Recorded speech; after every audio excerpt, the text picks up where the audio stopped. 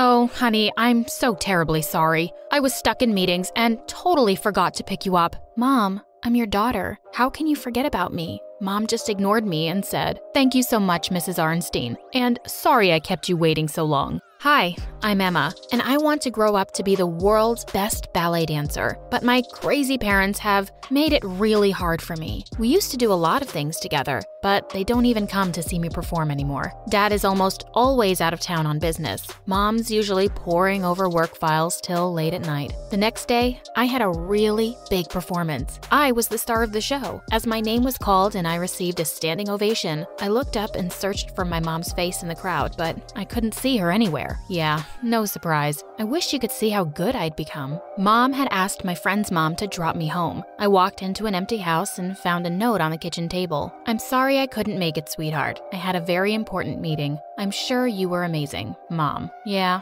thanks for the support, Mom. The day after, at school, my teacher walked up to me and told me to go to the principal's office. To my horror, the principal told me that my mom was in a coma. She was completely fine this morning. How had my life changed so much in a couple of hours? Fiona, my mom's friend, said she was showing no signs of improvement, and all we could do was take her back home and pray for a miracle. She would come around for a daily checkup, and we got a nurse. Dad told me to focus on school, but it's not like things were great there either. Miley, the most popular girl in my class, just seemed to hate me for some reason. She was always making comments about how stupid being a ballet dancer was. Who even watches ballet these days? My grandma, probably. Or something like, "Aw, why aren't you wearing your silly tutu today? It matches your lame personality." Jeez, I don't even know how Brian could be with someone like her. I went to the game to distract myself from everything happening at home. And just my luck, the only empty seat was next to Brian.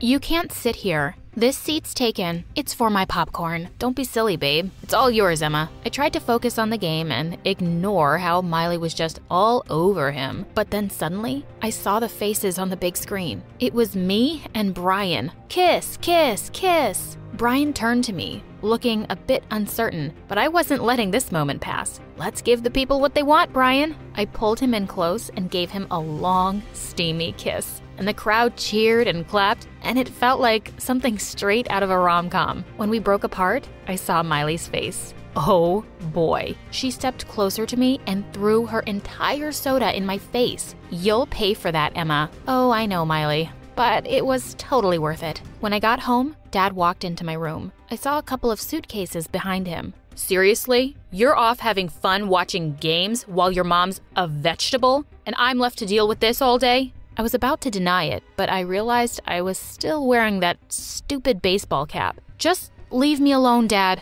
Listen, I need to tell you something. I met this woman a couple of years ago. I'm in love with her, Em. I can't live without her. And she won't wait anymore, so I have to go." "What? And you can live without me and Mom?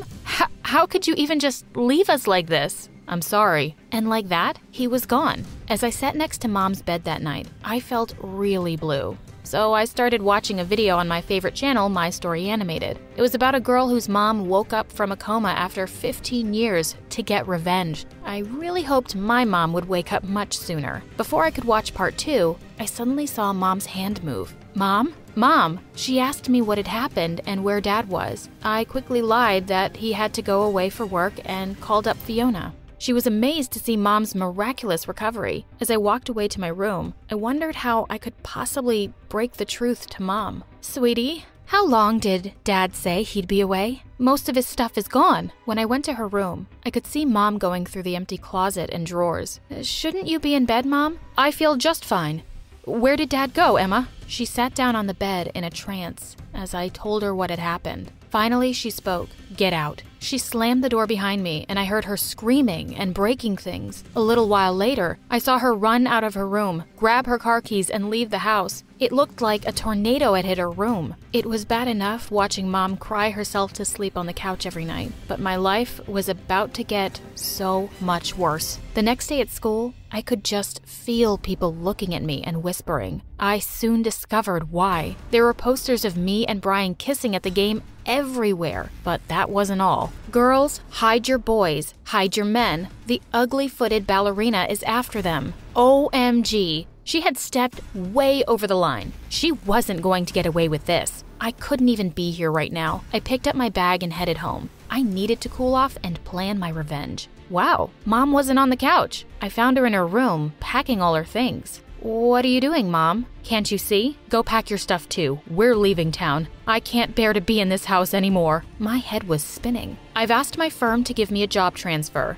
and they've agreed. And don't you dare tell your dad anything. I don't want to see him till the day I die. My parents didn't care how their choices affected my life. It was so easy for Dad to leave me. And it was so easy for Mom to make me leave my home, my school, my friends, ballet, everything. I hated them both. One day, Mom called me to her room and handed me a letter. I enrolled you in ballet class before we even moved here. This place has a great dance academy. I don't want you to give up on your dream, Em. I burst into tears and hugged her tight. Tying my shoes, I felt my heart race with joy. This was my happy place. The teacher asked me to perform a segment from the famous Swan Lake so she could judge my skill level. I knew that one well. As the music started, I was transported to another world. When I stopped dancing, I saw everyone's mouths were open wide. The teacher stood in shock before she started clapping, and the rest followed. She said I was amazing and that she would be so honored to teach me. Suddenly, I found myself falling flat on my face. I looked up to see a girl who had introduced herself as Angela, smiling down on me and lending a hand. As she pulled me up, she whispered in my ear, "I'm the best here. Don't even think of messing anything up for me." I was shocked. Had this psycho just tripped me? She'd looked so nice, but she sounded crazy. I couldn't wait to tell Josh all about it on our date tonight. I'd had a crush on Josh and his dimples almost right after we'd moved here. And he'd just walked up to me the other day and asked if I'd go to watch a movie with him. Just as I was having one final look at myself in the mirror, I heard the door open downstairs, and Mom was talking to Josh. Sorry, wrong house. My daughter isn't allowed to date boys. Before I could even get a word in, she had slammed the door in his face. Mom, are you crazy? Are you stupid? Don't you know all boys are jerks who will dump you as soon as they see another pretty thing walking by?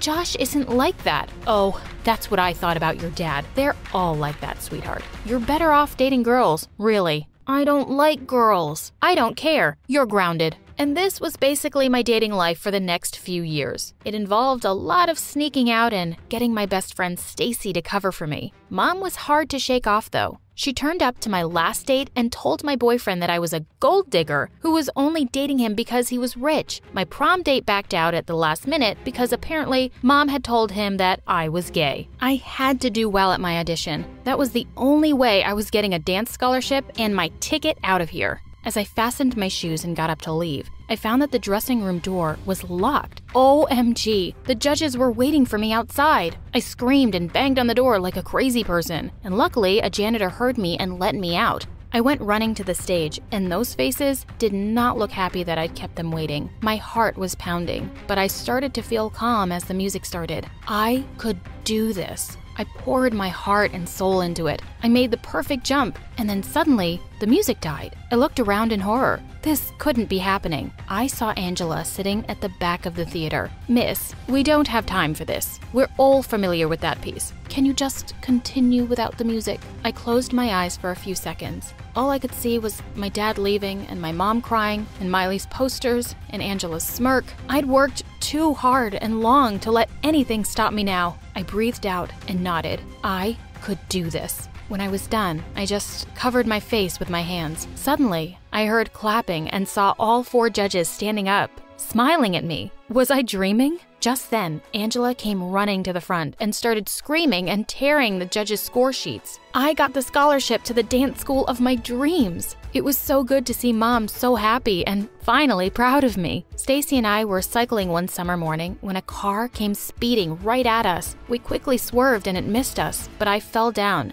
and the cycle on me. Ow, Stacy, my ankle really hurts. She stopped a car and we hitched a ride to the hospital. My ankle was swelling up and I was freaking out. Just then a doctor walked in. "So, what do we have here?" I looked up and instantly forgot my words because the doctor was so handsome. The cycle fell. I fell, the cycle fell on me and something happened to, My ankle." He smiled and inspected my foot. I was pretty sure he could feel my pulse through it. "It looks like a pretty bad sprain.